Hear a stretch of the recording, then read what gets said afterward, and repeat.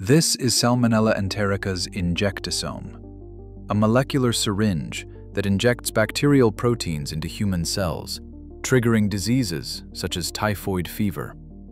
It is a nanoscale machine designed to deliver proteins directly into a host cell.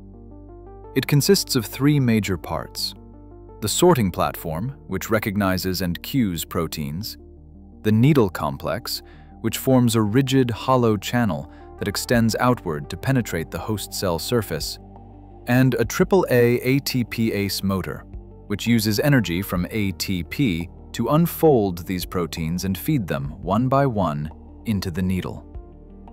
The needle complex itself is built from several key structures. At the base is the basal body, which anchors the machine within the bacterial membranes and provides structural support. Extending upward is the needle, a narrow, hollow tube that serves as the injection channel. At the inner membrane lies the export gate, a controlled entry point that opens during secretion to allow proteins into the channel while keeping the cell sealed. It functions like a molecular airlock, opening only when a protein is ready to pass. At the very tip of the needle sits the tip complex, which functions like a docking system, specifically recognizing host cell surfaces, allowing attachment to host cells while avoiding contact with other bacteria.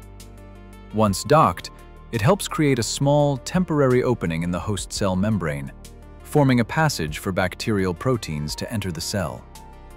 To power this process, the bacterium uses ATP made by ATP synthase to fuel the AAA ATP-ACE motor, converting chemical energy into mechanical work to unfold and feed proteins into the injectisome.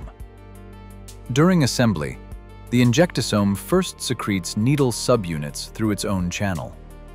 These subunits move outward and lock together at the growing end of the needle, gradually extending its length.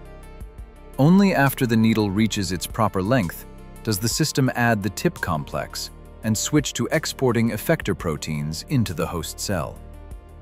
This ordered sequence ensures the injection machinery is fully built before any host-targeting proteins are released.